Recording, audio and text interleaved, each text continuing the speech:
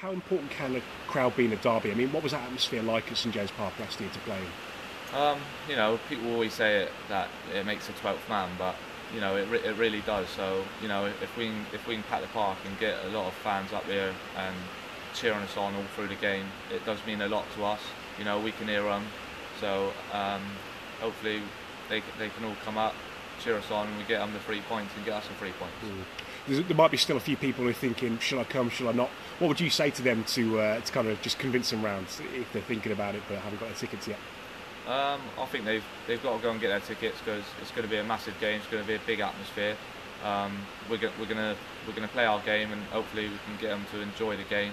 And you know, it's a massive game for, you know, the city really, and you know, we want to get the 3 points and enjoy it.